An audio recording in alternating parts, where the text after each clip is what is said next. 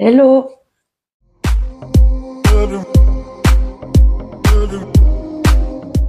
On se retrouve aujourd'hui pour une nouvelle vidéo. Alors j'ai eu pas mal de messages.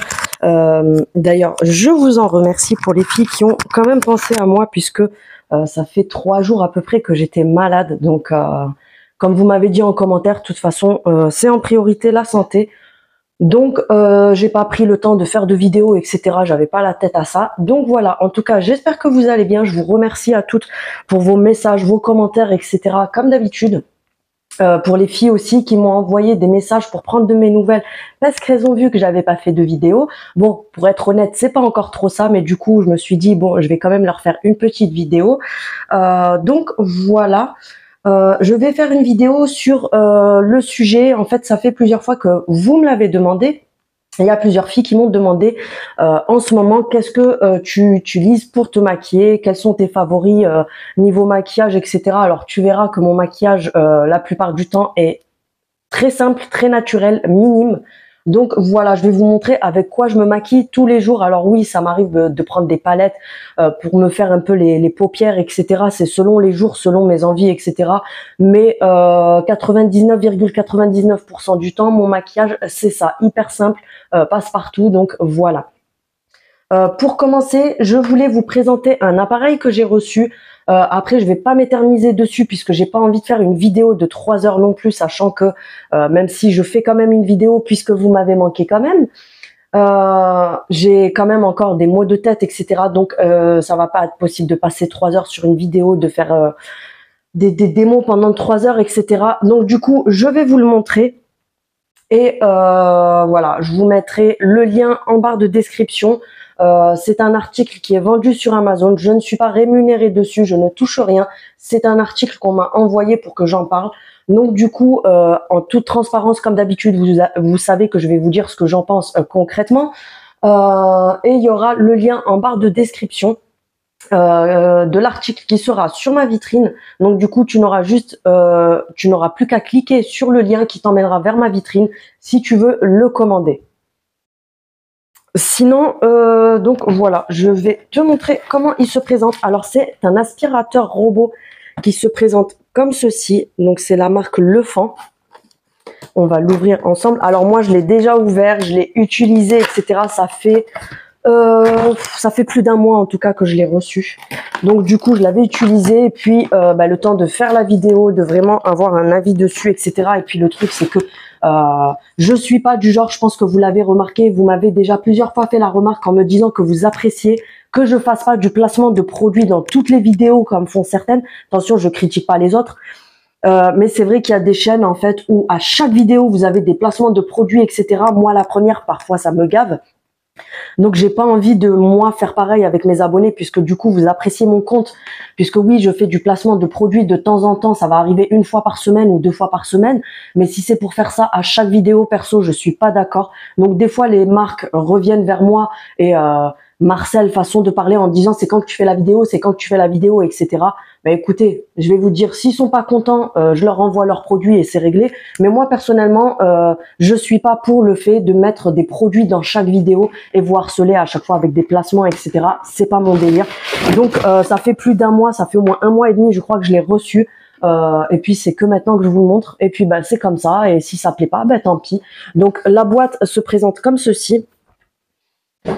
Là, dans la boîte, vous avez le chargeur. Donc, le chargeur se présente comme ceci. C'est une base que vous allez brancher. Donc, il y a écrit la marque en haut que vous allez laisser toujours brancher. Et vous avez, en fait, il n'y a pas à se prendre la tête, il n'y a pas à le fixer au mur ou quoi que ce soit. Vous allez juste venir le poser comme ceci, contre le mur où vous voulez, bien sûr. Et l'aspirateur va revenir se mettre dessus à chaque fois que vous allez cliquer sur l'option aller au chargeur. Donc je voulais pas filmer en démo puisque pour être honnête avec vous, il marche très bien. Attention, je ne dis pas qu'il ne marche pas, etc. Il marche très bien. J'ai vu des youtubeuses, puisque vous savez que moi je suis pas du genre à me vanter juste moi et cracher sur les autres. J'ai vu des youtubeuses dont Pute d'ailleurs je crois, qui l'a testé, mais elles ont des très grandes pièces, c'est-à-dire qu'elles ont de la superficie, etc. Moi, le souci, c'est que quand je l'ai mis en marche chez moi, j'ai des petites pièces, je n'ai pas assez de place, etc. Donc, du coup, le truc a commencé à tourner en rond, il me fait un carré, il tourne sur lui-même. Donc, si c'est pour vous filmer le truc de l'aspirateur qui fait 1 mètre carré, et encore, il faisait genre un petit carré, voilà, où il tournait sur lui-même, puisqu'il y a trop d'éléments autour de lui. Donc du coup, il n'arrive pas à capter des superficies où il peut avancer sur une surface assez grande. Donc du coup, il capte pas bien les choses. En fait, il capte trop de choses autour de lui. Il se mettait à tourner en rond, à taper dans les meubles, à faire tout et n'importe quoi. Donc si c'est pour vous filmer ça et vous dire, ben voilà, vous allez vous dire ouais, le truc en fait il marche pas quoi. Alors que non, pas du tout. C'est bien pour ça que je n'ai pas voulu le filmer chez moi. C'est que je n'ai pas assez de superficie pour que le robot puisse avancer correctement. Par contre, je l'ai vu, comme je vous dis, sur les vidéos de Piute, je l'ai vu sur les vidéos de, si je dis pas de bêtises, de Cleaning Family, de Family Forever, je sais plus qui c'est qui l'avait montré aussi, mais bref, elles ont des très grandes pièces, spacieuses, etc. Donc, si vous voulez aller voir sur leur chaîne, perso, ça me dérange pas du tout, et vous verrez ce que ça donne puisque vous aurez une meilleure visibilité de comment fonctionne le robot, vu qu'elles ont des grands salons avec une grande superficie, etc. Vous verrez que, franchement, il fonctionne très bien. Donc, il se présente comme ceci. Alors, il est pas mal parce qu'en fait, on voit que c'est qualitatif puisqu'il est quand même lourd. Bon, c'est pas non plus 10 par pain, hein, mais il est lourd parce que si le truc est tout léger, t'as compris, c'est qu'il n'y a rien à l'intérieur. Donc, il fait le poids qu'il faut, je trouve. Et quand vous le recevez, vous n'avez pas les petites antennes, elles sont dans la boîte. Donc, vous allez venir les fixer une de chaque côté à l'avant. Vous en avez de rechange aussi, vous avez des petites antennes de rechange. Vous avez la petite brosse et ceci pour venir nettoyer quand il y a des cheveux qui sont coincés, etc. Vous avez un filtre de rechange dans la boîte. Et tu as le chargeur avec la notice d'explication. Donc, tu as la notice qui est fournie avec.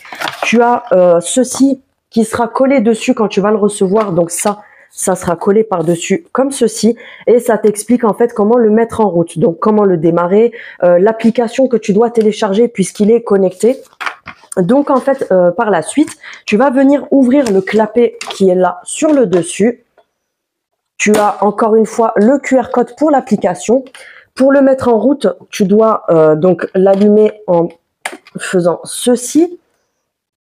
Et là, ça va t'expliquer. Alors moi, je vais pas pouvoir te le montrer en vidéo puisque je ne fais pas de démo vu que je peux pas vous montrer comment il marche. Mais voilà, en fait, c'est très très simple. Franchement, c'est hyper simple.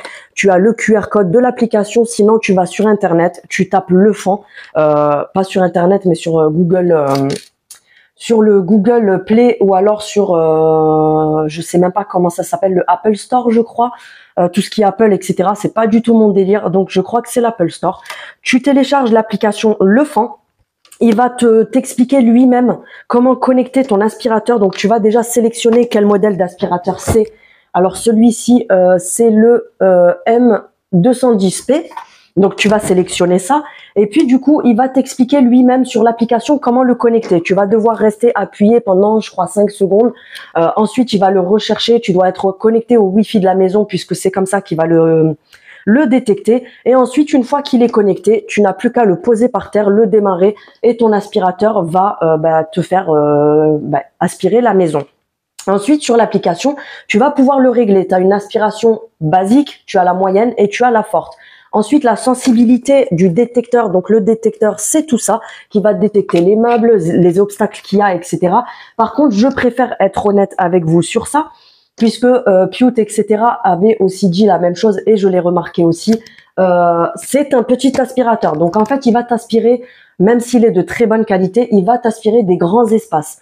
Donc en fait, si tu as des grandes pièces, enfin des pièces normales, il va t'aspirer le sol, etc. Mais par contre, il ne monte pas sur les tapis. Il ne va pas monter sur tes tapis, t'aspirer tes tapis, etc.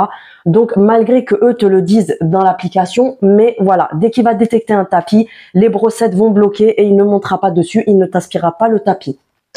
Donc voilà, sinon franchement il reste de très bonne qualité, je le trouve vraiment pas mal, je l'aurais gardé perso, mais comme je vous ai dit, moi ce qui m'a, la seule chose pour laquelle je ne le garde pas personnellement, alors j'ai déjà pas mal d'aspirateurs à la maison, j'avoue que ça, Pierre Richard ne commence pas à tout casser. Je l'aurais bien gardé pour les jours où j'ai envie de sortir et de laisser l'aspirateur faire son taf. Mais voilà, c'est vraiment comme je vous ai dit, j'ai pas assez de place pour que il puisse faire son job. Donc du coup, ça ne me sert strictement à rien. Mais voilà, sinon, vous avez donc le filtre qui est à l'intérieur. Donc le réservoir a une bonne capacité quand même. Donc tu verras de toute façon que je l'ai testé puisque tu as les cheveux, etc. à l'intérieur.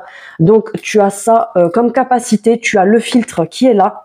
Donc le filtre se retire, tu en as un de rechange dans la boîte, ça tu peux le laver sans souci, donc ça se lave, etc. Par contre, laissez toujours sécher, donc si tu le laves, laisse sécher jusqu'au lendemain pour pouvoir réutiliser, puisque si le filtre est mouillé, ça va te faire de la bouillasse dessus, et voilà, c'est pas le but. Donc voilà, je crois que c'est à peu près tout. Je vous mettrai le lien dans ma barre d'informations, donc tu auras le, comment dire, je vais essayer de le remettre correctement parce que, encore une fois, j'ai fait tout et n'importe quoi. Tu auras le lien dans ma barre de description pour ma vitrine Amazon pour le commander si tu veux. Alors, le gris est en promo. Voilà, c'est ça que je voulais vous dire aussi. Il n'y a pas de code promo parce qu'il y a une très grosse promo sur le gris qui passe à 99 € au lieu de pratiquement 300 €, il me semble. 259 ou quelque chose comme ça. Par contre, tu as aussi une promo sur la couleur blanc et la couleur champagne, mais qui, eux, restent quand même plus chers. Ils sont à 149 € malgré la promo, mais le gris passe à 99 €, donc franchement ça vaut le coup si tu cherches un petit aspirateur comme celui-ci, petit budget mais qui soit d'assez bonne qualité. Alors oui, il y a beaucoup mieux si tu mets 300 balles, c'est sûr, mais il fait le taf pour un basique, donc voilà. Et comme je t'avais dit sur l'application, quand tu vas mettre retour au chargeur, en fait le robot de lui-même est connecté à la base et il va venir tout seul chercher la base dans la maison et venir se remettre dessus pour charger, et il se recharge assez rapidement, donc par rapport à ça c'est pas mal du tout. Donc voilà, c'est tout pour ça et on va passer au reste de la vidéo. Donc comme je disais tout à l'heure, vous étiez nombreuses à me demander qu'est-ce que tu fais le matin à ta peau et comment tu te maquilles, quels sont tes favoris, etc. Alors je suis pas les meufs qui se maquillent avec du Lancôme, du Chanel, etc. à 500 €. Chacun fait ce qu'il veut de son argent. Mais des fois, quand je regarde des chaînes de nanas, ok, c'est des professionnels, etc. mais qui te disent, alors hier par exemple, je regardais, je donnerai pas le nom de la personne, mais je regardais les vidéos d'une très grosse youtubeuse. Je pense que vous voyez de qui je parle, qui fait des skincare, maquillage, qui parle un peu de tout aussi, etc. Ouais, cet anti-cerne, il est super bien. Franchement, je l'aime beaucoup. Je trouve qu'il fait le taf. Vous devriez vraiment l'essayer. C'est une pépite. 280 € l'anti-cerne. Le tube comme ça. Tu connais les anti-cernes, tu vois. Ok, chacun fait ce qu'il veut. Tu peux conseiller les personnes sur des grosses marques, etc. Ok, il n'y a pas de souci. Mais vu la conjoncture actuelle, je pense pas que tout le monde... Enfin, c'est pas accessible à tout le monde, tu vois. Donc, ok, il en faut pour tout le monde, je ne critique pas, mais franchement, bah oui, justement, il en faut pour tout le monde. Donc moi, les produits que je te montre, c'est des produits très accessibles parce que chacun fait ce qu'il veut de son argent, mais moi-même, je ne vais pas acheter des crèmes à 180 €, à 200. Il y a carrément des crèmes. Il y a une fille, elle vous montre des crèmes, ok, pour le visage Chanel, 580 € la crème pour mettre sur le visage. Alors perso, j'ai un visage nickel de chez Nickel. Pourtant, j'utilise des crèmes de chez Action, de chez Kiko, de chez Aromazone. À un moment donné, il faut arrêter un peu, quoi. Bon, après, chacun fait ce qu'il veut, mais à un moment donné, il faut un peu redescendre et arrêter et faire des vidéos comme ça. Je trouve que parfois, c'est limite du manque de respect parce que, en fait, c'est pas accessible à tout le monde. Donc faire des vidéos en disant salut, je te montre ma skincare, ouais, ta skincare de Jennifer Lopez qui touche je sais pas combien par mois, tu vois. Donc à un moment donné, faut arrêter, surtout que là par exemple, je te dis ouais, la skincare de Jennifer Lopez, excuse-moi, heureusement qu'elle a la chirurgie esthétique, le plastique, le botox, le machin et tout, parce que sincèrement, moi, c'est mon avis personnel, je ne crache pas, c'est pas méchant ce que je dis, mais t'as beau te mettre sur la gueule une crème à 580 €, ça veut pas dire que ta peau, elle est mieux que la nana qui se met une crème Action et qui a une peau nickel. Donc, à un moment donné, il faut un peu arrêter avec ces trucs-là. Et je trouve que sur les réseaux, en fait, ça devient n'importe quoi par rapport à ça, puisque... c'est limite discriminatoire dans le sens où ça va te faire sentir mal parce que toi, t'as pas les moyens d'acheter cette crème à 500 balles. Donc, tu crois que la meuf, elle est mieux que toi, que sa peau, elle est mieux que toi, etc. Alors que moi, perso, ma crème à 3 € de chez Action, elle me convient très bien. Bref, on va arrêter là ce sujet puisque ça pourrait durer des heures. Bref, je vais te montrer ce que moi, j'utilise tous les matins pour ma peau et pour me maquiller. Voilà, donc ça reste nickel, très naturel et franchement mon maquillage tient très bien sur la journée. Donc voilà. Donc en ce moment, quand je me lève le matin, puisque la nuit vous allez transpirer, vous allez avoir les toxines que la peau va rejeter, etc. Donc même si vous vous levez et que vous avez l'impression que votre peau est propre, passez quand même un petit coup dessus. Ça prend vraiment 2 minutes, mais passez un coup dessus. D'ailleurs, j'ai oublié de ramener les grosses lingettes que j'utilise pour ça. Ce que je viens faire, c'est que je prends, vous savez, les énormes lingettes, je vous mettrai l'incruste écran pour vous les montrer, mais les grosses lingettes comme ça que j'ai achetées à Action. Alors vous pouvez utiliser aussi celles de la boîte où vous en avez 7, vous pouvez utiliser les petites rondes que je vous ai déjà montrées. Donc voilà, bref, moi j'utilise des lingettes réutilisables microfibres que vous avez à Action pour pas se ruiner pour rien. Elles sont très bien, je la mouille, je me lave le visage avec et ensuite en ce moment je teste ceci que j'ai eu dans les box de chez Stocomanie la dernière fois, mais j'ai réussi à vous le trouver, pour celles qui voudraient l'essayer, à vous le trouver sur Amazon, donc je vous l'ai mis dans ma vitrine. Donc c'est le Aqua Réautier de chez l'Occitane, donc c'est une gelée nettoyante à l'eau qui est pas mal du tout. Donc c'est un gel nettoyant pour le visage qui se présente comme ceci. Donc vous l'avez en petit format, moi je l'ai en petit parce que c'est celui que j'avais eu dans la box. Donc j'ai le format 40 ml, sinon c'est le gros que je vous ai trouvé sur Amazon. Je regarderai si je trouve le petit format.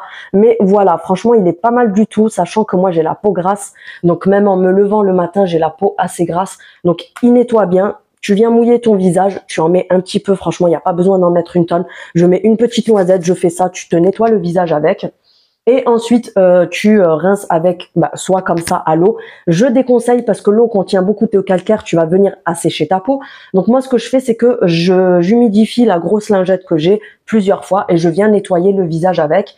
Et ensuite, j'utilise ces produits-là que je t'ai déjà montré. Tu les as dans ma vitrine Amazon, donc je vous les ai déjà montrés. C'est la marque Imim. Donc tu as le contour des yeux en sérum comme ceci, je vous les ai déjà montrés, je vais pas m'éterniser dessus. Si vous voulez les voir, allez voir mes anciennes vidéos, je vous les mettrai là de toute façon.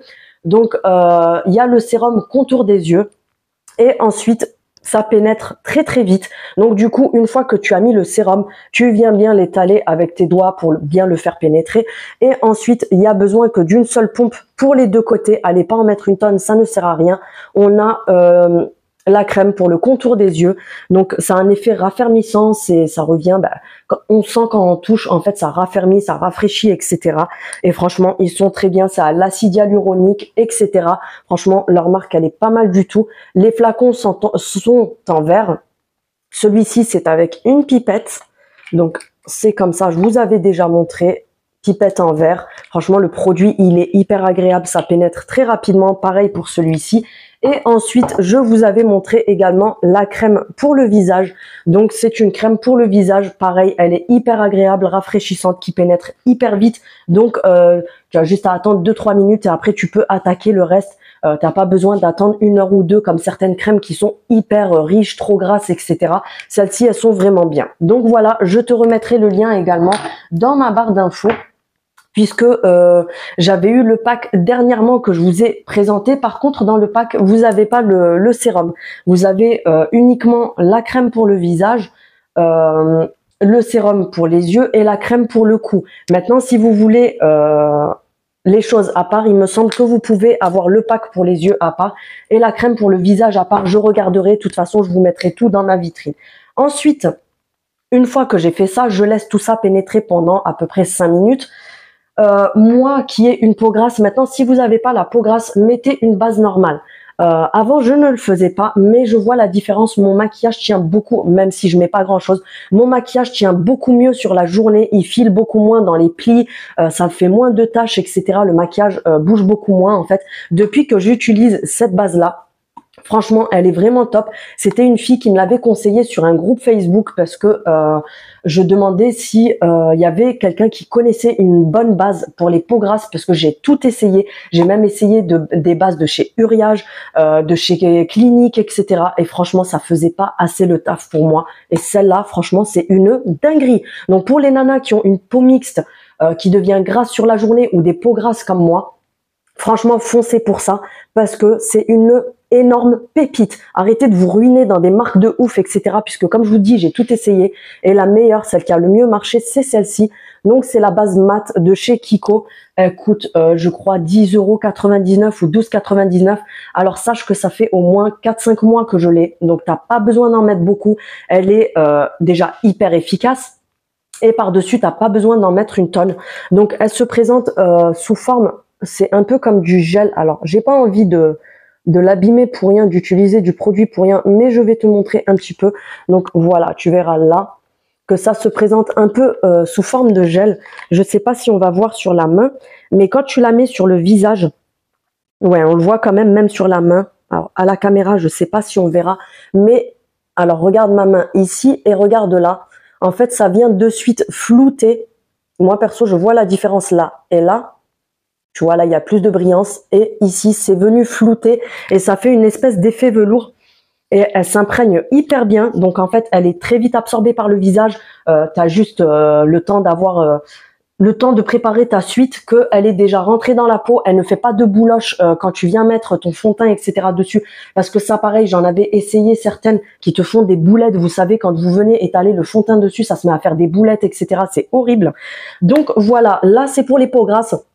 Par contre, apparemment, la base de chez eux, qui est une base simple, elle est au top aussi. Donc franchement, moi en tout cas, les produits Kiko, j'ai jamais été déçue. Ils ont vraiment des dingueries niveau qualité et c'est un très bon rapport qualité-prix. Donc voilà. Donc c'est la base mat pour le visage, base de maquillage qui se présente comme ceci. Je vous la mets pendant plusieurs secondes pour que vous puissiez la screen si vous voulez. Alors je sais pas si elle y est sur...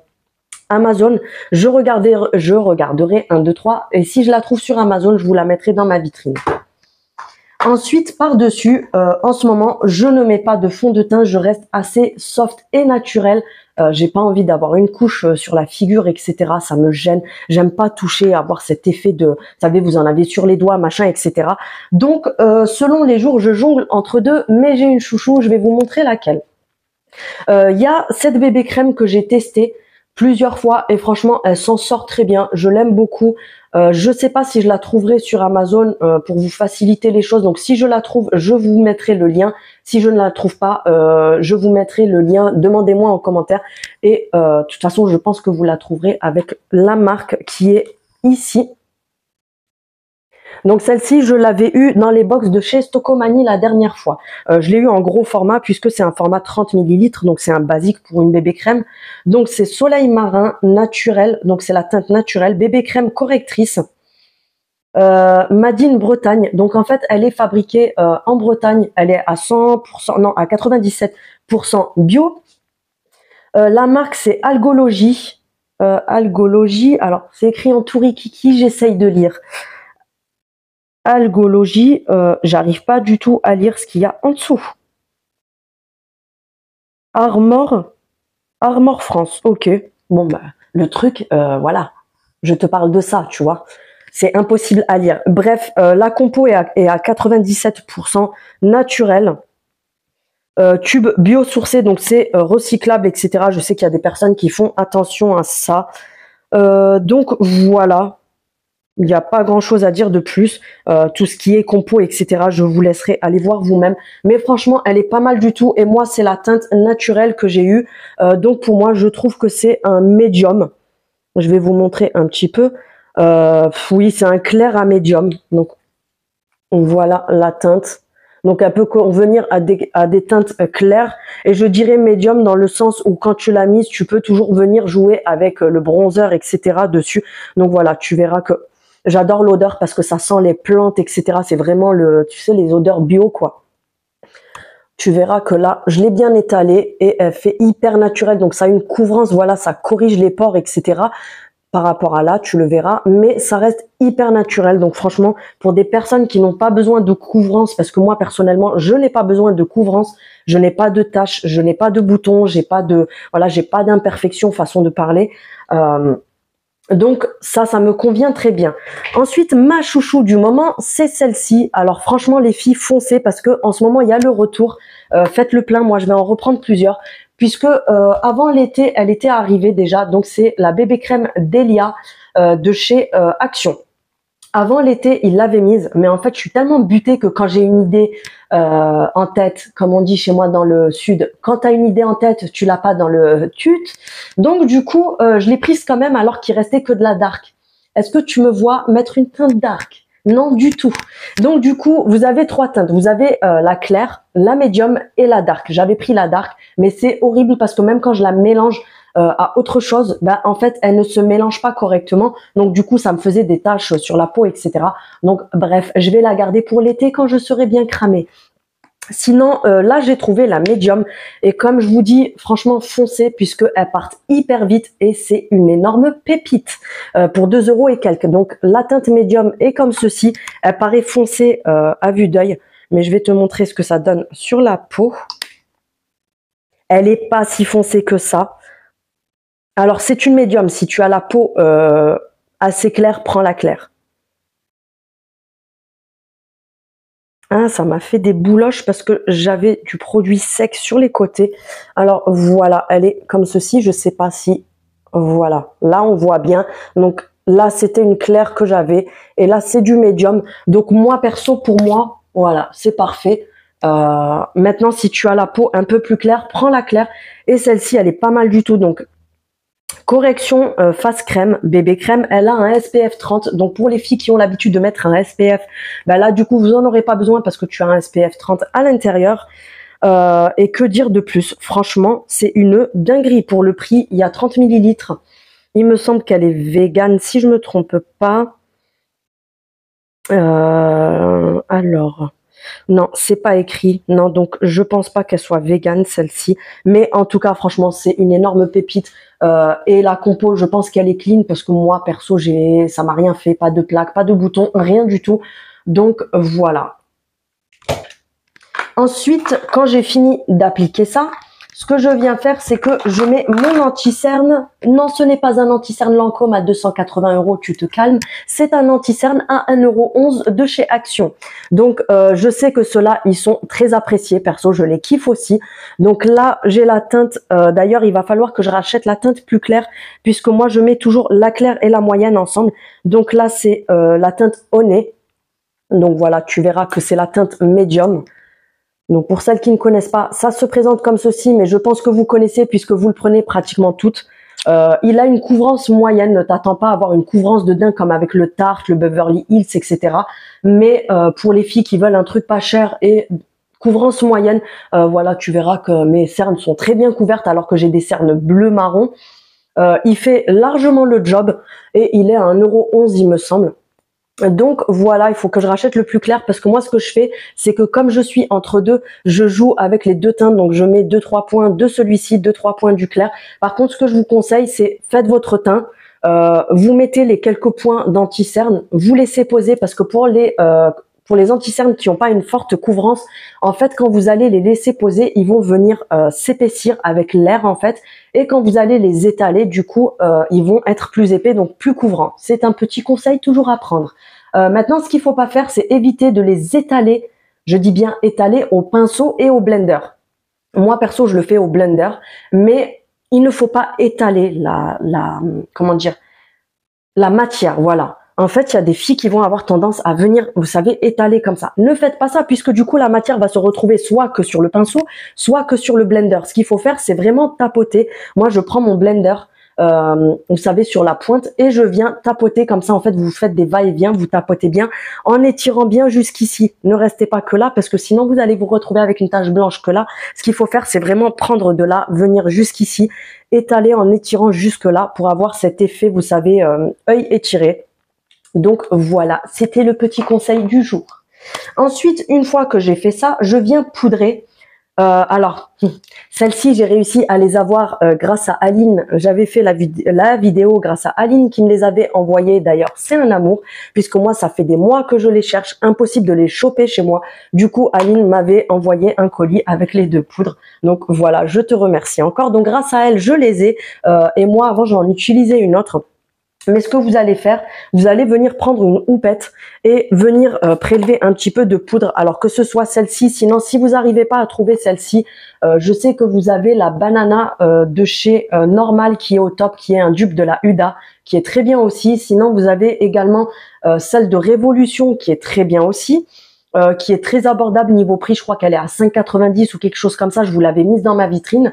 Et vous avez également la poudre libre de chez Primark qui est je crois à 3,50 € ou 4 € ou 3 €, qui est vraiment top aussi. Si vous n'arrivez pas à trouver celle-ci, sinon foncez pour celle-là.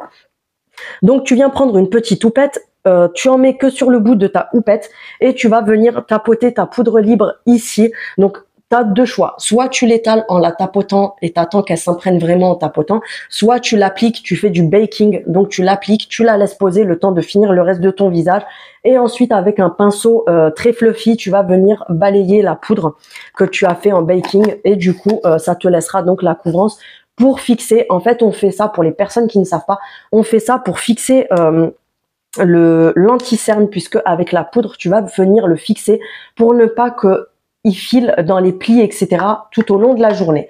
Donc voilà. Après, moi, je l'utilise aussi pour matifier ma zone T. Donc j'en mets ici, d'ailleurs, ça se voit.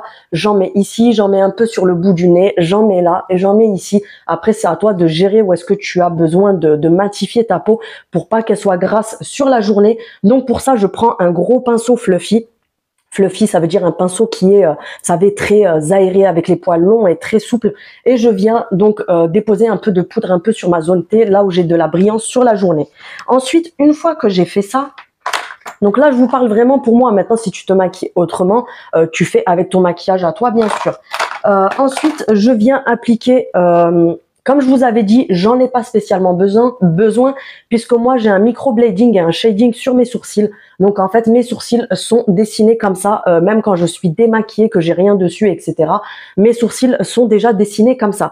Maintenant ce que je fais, c'est que quand tu te maquilles, bien sûr tu vas venir mettre un peu de poudre, etc. Donc ils deviennent un peu grisâtres. Donc moi ce que je fais, c'est que je les retrace, mais vraiment vite fait avec ça. Donc c'est le Brow Gel, le gel à sourcils de chez Action. Donc moi j'ai pris la teinte marron foncé. D'ailleurs je sais pas si c'est écrit. J'ai la teinte 194, c'est la dark brown. Donc ça se présente comme ceci. Tu as celui pour les blondes, tu as le marron clair et tu as du noir, il me semble. Donc ça se présente un peu comme un mascara. Par contre ce que je te conseille, c'est parce qu'il est bien imbibé de produit, donc de venir essuyer le goupillon surtout au bout avant, et tu viens appliquer donc comme ça sur tes sourcils pour les redessiner un petit peu, et ça permet aussi de les fixer et de les coiffer un peu. Donc franchement c'est pas mal du tout. Et pareil que l'anti-cerne, il me semble que c'est 1,11 € ou 1,29 € ou quelque chose comme ça. Donc franchement c'est pas cher du tout. Ensuite, je viens faire mon petit trait de crayon noir que tu vois là sous mes yeux. Alors parfois je le fais en entier, donc de la muqueuse, enfin sur toute la muqueuse du coin interne au coin externe. Mais ces derniers temps, je trouvais qu'en fait ça faisait un regard trop fermé, trop sévère, etc. Et que je trouve que ça fait beaucoup plus lumineux de le faire vraiment en partant de la moitié vers le coin externe. En tout cas, moi ça fait des années, je vous en ai déjà parlé, que mon chouchou c'est celui-ci de chez Kiko. Donc c'est le crayon, je ne sais pas, je vais vous dire ça tout de suite. Non, parce que j'ai taillé la partie où c'était écrit. Mais en tout cas, voilà, c'est le crayon de chez Kiko, le numéro 16, c'est le noir. Parfois, je le prends en marron aussi pour adoucir un petit peu, parce que le noir, ça fait toujours plus agressif, on va dire. Donc parfois, quand j'ai envie d'un truc un peu plus light, je mets du marron. Donc il est comme ceci. Franchement, il marque hyper bien, hein. Regardez, je passe à peine sur ma main. Pour celles qui ne le connaissent pas, foncez, et il ne coule pas, il ne bouge pas de la journée. Ce crayon, c'est une énorme pépite, il est à 5,99 €. Et de l'autre côté, tu as la petite éponge pour estomper quand tu te fais par exemple un smoky, etc. et que tu as envie d'estomper un petit peu sur le côté. Donc tu as la petite éponge comme ceci. Et franchement, il bouge pas de la journée. Et moi, il me fait, voilà. Là, j'ai repassé 3 fois pour que tu vois l'intensité. Il est vraiment très, très noir. Il est assez crémeux. Donc, en fait, il va venir s'étaler tout de suite. Tu as besoin d'un seul passage sur ta muqueuse pour qu'il s'étale. T'as pas besoin de frotter, de te torturer l'œil pour qu'il finisse par marquer comme certains crayons. Donc, franchement, pour 5,99 €, il est top. Et vous avez d'autres couleurs. Il y a du bleu foncé, il y a du vert, il y a du violet, etc. Parce que je sais qu'il y a des personnes qui aiment bien aussi la couleur dans la muqueuse. Donc, voilà pour ce crayon. Sachant que moi, à l'époque, j'ai acheté le Dior. qui coûtait, il me semble, 28 euros, 26 ou 28 euros. Mais moi, je l'ai acheté quand même parce que c'était le seul avec lequel j'avais une tenue sur la journée. Et puis après, ils ont changé la formule. Et quand je l'ai racheté, bah, j'étais tellement dégoûtée parce qu'il se mettait à couler, etc. Donc, je l'ai arrêté et depuis, j'achète celui-ci. Et il est largement équivalent au Dior qu'il y avait à l'époque. C'était... le Dior Show numéro 4, je crois. Mais franchement, depuis qu'ils ont changé la formule, il est complètement bidon. Bref, donc pour les yeux, je fais ça en ce moment parce que sinon, j'ai 150 000 trucs. Et niveau mascara, en ce moment, j'utilise ces deux-là. Alors, il y a le Maybelline Over the Top Volume Express. Donc, c'est celui-ci que j'avais acheté chez Action. Après, vous pouvez le trouver un peu partout. Mais moi, perso, je l'avais acheté chez Action, je crois 3,90 €, quelque chose comme ça. Alors, il est pas mal du tout. Moi, j'aime beaucoup. Au début, j'avais pas trop aimé. Mais au final, j'aime bien. Il a une grosse brosse comme ceci, mais qui est assez... vous savez, les picots, ils sont assez espacés. Et je l'aime beaucoup en ce moment parce qu'il fait des cils très naturels. Alors, si t'aimes les paquets, le noir, machin, truc et tout, alors oui, il est noir, mais il fait des cils très naturels. Il les allonge naturellement. Il les colle pas entre eux, donc ça fait pas paquet. Et que te dire de plus? Il les allonge bien, il les remonte un petit peu, ça fait hyper naturel, etc. Donc, en ce moment, j'aime beaucoup. Sinon, j'ai celui-ci de chez Révolution, donc Make-up Révolution. Et c'est le, je sais pas... Il n'y a pas écrit dessus. Il n'y a rien écrit, mis à part Make-up Révolution. Donc, c'est celui-ci. C'est pour le volume. Donc, il se présente comme ceci. Il était dans une pochette pailletée parce que c'était une édition limitée. Je ne sais pas si je le retrouverai sur Amazon. Si je le trouve, je vous le mettrai en barre de description. Mais il était dans une pochette à paillettes. Moi, je l'ai enlevé parce que ça me gonfle. La pochette, elle s'enlève à chaque fois que tu veux mettre du mascara. Donc, voilà. La brosse, en fait, elle est en spirale. Donc la brosse, je sais pas si tu vas voir, je suis en train de me foutre du mascara partout sur les mains. La brosse, elle est en spirale comme ceci. Donc en fait, quand tu vas l'appliquer, il faut venir vraiment twister, tu vois, tourner pour allonger au même temps en faisant un geste comme ceci pour que ça allonge, etc. Alors je l'aime beaucoup, il est pas mal du tout. Il est très intense, il est très noir, ça j'aime beaucoup. Par contre, ce que je pourrais peut-être lui reprocher, c'est le fait que si des fois en fait tu vas oublier qu'il faut le twister, ben en fait il va te coller les cils entre eux et te faire des paquets. Donc tu vas devoir t'y reprendre à plusieurs reprises, etc. Mais sinon je l'aime beaucoup. Il faut juste avoir le réflexe de vraiment twister. Mais par contre il est au top parce qu'il te fait des cils hyper longs, hyper volumineux, etc. Donc franchement il est top aussi. Ensuite, on va passer au blush et au bronzer. Donc en ce moment, je mets celui-ci comme blush que je vous ai déjà montré plusieurs fois. Alors en ce moment, il y est plus parce que bah, c'est les collections qui mettent un peu quand c'est l'été, etc. Mais peut-être qu'ils le remettront en rayon. Donc pour les filles qui le veulent, gardez les yeux bien ouverts. C'est de chez Action. Donc c'est le Sun Kissed Glow de chez Max More. Donc c'est celui-ci. Il y en a quand même pas mal, c'est un très gros format malgré que je l'utilise pas mal, tu verras ici qu'il est quand même pas mal creusé. Mais franchement, celui-ci, c'est une énorme pépite et tu as des nacres dedans pour, voilà, pour, comment dire, donner un peu de glow, mais c'est pas trop abusé si tu vois ce que je veux dire. Celui-ci, je l'aime beaucoup, sinon les jours où je mets pas ça, je vous l'ai pas montré parce que la poudre, tu connais Pierre Richard, la dernière fois je l'ai faite tomber par terre et elle est fracassée en 1000 morceaux dans la boîte. C'est une poudre, en fait c'est un fond de teint pour les peaux métisses voire noires que j'avais acheté chez Action, chez Cliquer, exprès pour me faire du contouring avec, puisque bien sûr en bronzer vous pouvez acheter un fond de teint. Par exemple tu as les fonds de teint poudre de chez Action ou de non pas chez Action, je suis en train de m'en mêler, je suis désolée, de chez Primark qui sont seulement à 3,50 €. Tu prends ça en teinte très foncée, une teinte un peu comme ça, et puis du coup tu viens te faire ton contouring avec, ton bronzer avec, ça convient très bien. Donc moi j'utilise soit celui-ci ou soit le Kiko qui a un fond de teint poudre très foncé et je me fais mon contouring avec. Ensuite pour le blush, alors j'en ai plein. J'ai des blushs liquides, j'ai des blushs en, vous savez, les glossy. J'ai des blushs en poudre de chez Kiko, j'ai du W7, j'ai ceux de Primark, etc. Mais ça fait des mois et des mois que j'entendais parler de ceux de chez Action, que je n'ai jamais réussi à choper. Et l'autre fois, je vous l'avais montré en vidéo, je vous ai dit, j'ai réussi à en choper un qui s'était perdu dans le rayon et j'ai réussi à le trouver en fouinant tout et n'importe quoi. Je suis tombée dessus, bien sûr, je l'ai pris de suite. Et franchement, c'est une grosse dinguerie. Je comprends pourquoi c'est impossible de les trouver en magasin, puisque je pense que dès qu'ils sont en rayon, tout le monde se jette dessus. Et franchement, c'est une dinguerie. C'est une dinguerie et je comprends pourquoi même des nanas qui font des vidéos avec du make-up Chanel, Dior, etc. en ont parlé dans leurs vidéos et elles ont dit que c'était une folie. Donc, j'avais réussi à choper la teinte 163. C'est le Shaky Orange. Et voilà. Donc, c'est le blush de chez Max More et franchement, c'est une pépite. Il y a des petits nacres dessus pour celles qui ne savent pas. Sur la main, je trouve qu'il ne donne pas du tout pareil que sur la peau. Mais en fait, voilà, je vais te montrer. Il est hyper pigmenté. Alors, si tu l'achètes, ne t'amuse pas à faire ça avec ton pinceau avant de le mettre. Tapote une seule fois et tu viens appliquer. Parce qu'il a une pigmentation de dingue. Donc, du coup, tu vas vite te retrouver genre en mode Peppa Pig, tu vois, avec les taches roses sur les joues. Donc, mets vraiment juste un seul coup de pinceau. Et voilà le rendu. Ah ben ouais, on le voit très bien à la caméra. Tu vois qu'il est, je sais pas, moi je le vois perso, il a des reflets dorés, vous savez, nacre doré, etc. Hyper glowy. Hyper glowy, je me comprends, c'est glowy, mais sans être dans l'abus en fait. C'est hyper naturel d'ailleurs, c'est celui que j'ai là, tu vois. Ça reste hyper naturel, hyper joli, etc. Ça fait pas le glowy, tu sais, qui fait genre, t'es grasse quand même, peau d'huile. Moi perso, j'ai horreur de ça. Donc voilà, si t'arrives à les choper, franchement, fonce. Ensuite, au niveau alors en ce moment j'en mets pas trop, j'en mets très peu puisque celui-ci, comme je vous ai dit, il a un peu de glow.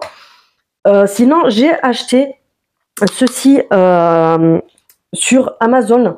Donc c'est un highlighter. Des fois, je cherche mes mots. Un highlighter de la marque Révolution. Donc c'est le Révolution Glow Splendid Ultra Glow Highlighter. Là, j'ai la teinte ambiante. Et c'est un très gros format. Pour les filles qui connaissent, je vous laisse deviner de quel dupe il s'agit. C'est un dupe de Charlotte Tilbury, sachant que Makeup Revolution fait énormément de dupes de Charlotte Tilbury qui sont vraiment top. Entre le bronzer liquide, ils ont le highlighter liquide, ils ont celui-ci. Il y a pas mal de choses. Vous avez le... Comment dire, les blushs aussi qui sont des dupes, vous avez des rouges à lèvres dupes de Charlotte Tilbury, etc. J'ai aussi le glow en tube, j'ai oublié de vous le montrer, mais comme je l'utilise pas en ce moment, du coup, il est vraiment top. Je vous le mettrai également dans la vitrine Amazon, il est top aussi. Le highlighter en tube, en fait, il est liquide. Tu viens en mettre une petite noisette sur ta main et tu viens l'appliquer en tapotant comme ça et tu peux vraiment le moduler justement au doigt parce que tu vas pouvoir vraiment moduler et choisir à quel endroit tu veux le déposer puisque parfois tu peux le remonter là pour faire briller un peu ton dessous de sourcil, etc. Il est pas mal du tout. Et moi, donc, j'ai pris celui-ci. Donc oui, ça ressemble beaucoup à Charlotte Tilbury. Ils ont abusé sur le copiage. Oui, j'invente des mots. Donc tu as plusieurs teintes. Moi, j'ai la teinte ambiante. Il va te paraître hyper foncé, mais non, ce n'est pas un bronzer. C'est vraiment un highlighter puisque une fois que tu vas le prélever au doigt, alors oui, il est foncé. Il est foncé façon de parler puisque voilà, il est un peu... En fait, sur la main, ça donne pas du tout la même chose. Ça, c'est chiant quand... on veut montrer des choses à la caméra. J'essaye de le travailler un peu pour vous montrer. Donc voilà, il est comme ça. Donc c'est pas un glow de malade, ça reste très naturel, mais tu verras mieux sur mon doigt, voilà. Sur le doigt, on le voit beaucoup mieux. Moi, je trouve que c'est un glow qui est hyper naturel parce que comme je vous ai dit, j'aime pas quand ça fait effet peau d'huile. Donc là, ça fait hyper naturel, mais ça vient te mettre un effet très glow voilà, qui est pétillant, qui ravive un petit peu, etc. Moi, ce que je fais, c'est que je mets mon bronzer. Ensuite, je mets juste vraiment vite fait du blush et je viens avec le gros pinceau fluffy vraiment tapoter vite fait comme ça et je viens en remettre vraiment juste là en tapotant comme ça légèrement et sur l'arête du nez, franchement, il est pas mal du tout pour le prix, il est vraiment top sachant que c'est le dupe du Charlotte Tilbury et je pense qu'il est à peu près pareil niveau qualité puisque j'ai vu des vidéos du vrai et franchement, c'est à peu près la même chose. Pour finir, vous m'avez demandé plusieurs fois quels sont mes rouges à lèvres. Alors celui-ci, vous m'avez déjà demandé plusieurs fois en commentaire. C'est celui-ci, c'est un rose un peu nude, c'est un vieux rose, donc c'est celui-là que j'ai là. Qui vient de chez Kiko, c'est la gamme Listing Matte Veil, je sais pas comment ça se dit, Liquid Lip Couleur, donc c'est celui-ci. Franchement, celui-là, il est vraiment magnifique. C'est une dinguerie. C'est la teinte 06. Alors, je vous la mets parce que je sais que vous me l'avez beaucoup demandé. Donc, je vous la mets là, comme ça, vous pouvez faire un screen. Donc, je vous le remettrai là, si vous voulez. Je sais pas s'il les vend sur Amazon. Je regarderai, mais si je les trouve, je vous dirai. Mais pour les filles qui veulent aller en magasin. Donc, voilà, c'est la teinte 06 et c'est celui-ci. Donc, je vous le laisse un petit peu pour que vous puissiez faire un imprimé écran. J'essaye de le tourner parce que voilà, avec les reflets, on n'arrive pas à voir. Donc voilà, c'est celui-ci. Vous m'avez aussi beaucoup demandé pour celui-là. Les filles qui m'avaient demandé, vous allez reconnaître la couleur parce que sur les lèvres, il fait vraiment cette couleur-là. Donc pareil, on est sur un vieux rose, mais plus orangé. Donc ça va être comme ça. Mais je vais le mettre sur la main pour que vous puissiez voir. C'est un vieux rose, mais qui tire énormément vers le orangé, donc qui est beaucoup plus chaud. C'est un liquide mat, donc c'est une encre à lèvres liquide mat. Et franchement, celui-là, pareil, là, il est mouillé puisque je viens de le mettre. Mais une fois qu'il est sec sur les lèvres, il est vraiment magnifique. Et celui-là vient de chez Temu. Donc, je vous l'avais montré, c'est un dupe des lipsticks de chez Huda. Donc, vous voyez la couleur là. C'est la marque Pudeir Lip Gloss Affective Lips. Ouais, bref, il n'y a rien d'écrit en français, on s'en fout. De toute façon, c'est la teinte numéro 2. Je vous le mettrai en barre de description parce que je sais que c'est arrivé plusieurs fois qu'il y a des filles qui me disent en commentaire, dis-moi c'est quel rouge à lèvres que tu as sur ta vidéo. Donc voilà, c'est celui-ci. Si vous voulez le commander, je vous montre lequel c'est. C'est la teinte numéro 2 et il y a pas mal d'autres teintes aussi. D'ailleurs, je voulais les commander, mais je me suis dit, tu te calmes parce que j'ai déjà trop de rouge à lèvres. Ensuite, en ce moment, je mets aussi celui-ci que je vous ai montré il y a pas très longtemps de chez Action, la marque Max More, le dupe de Yves Saint Laurent, qui se présente comme ceci. Donc la teinte que j'avais réussi à choper, ça fait au moins 6 mois que je la cherche parce que j'avais le muffin et le rouge intense, mais je ne trouvais pas cette couleur-là qui est un vieux rose. Donc c'est Rusty Rose, ben voilà, de toute façon c'est le nom de la teinte. Et il se présente comme ceci et c'est une couleur satinée. Donc c'est un satiné, c'est pas brillant, c'est pas mat. Ça reste satiné sur les lèvres et franchement il tient hyper longtemps. Moi je sais que, alors oui, il va filer, il va commencer à s'estomper un peu quand tu vas boire un café, boire de l'eau, etc. Si tu fumes, etc. Mais la couleur va quand même rester un petit peu sur les lèvres. Donc franchement, il a une très bonne tenue. Et pour finir, je viens fixer mon maquillage avec ceci que je vous ai déjà montré plusieurs fois. Le fixateur à maquillage de chez Action à 1,99 €. Le grand flacon.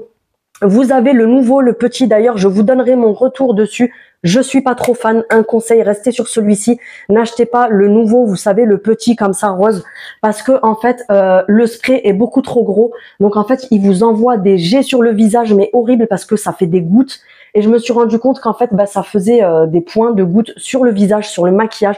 Donc, perso, je vous le déconseille. Restez vraiment sur l'ancien format comme ceci. Il est beaucoup mieux.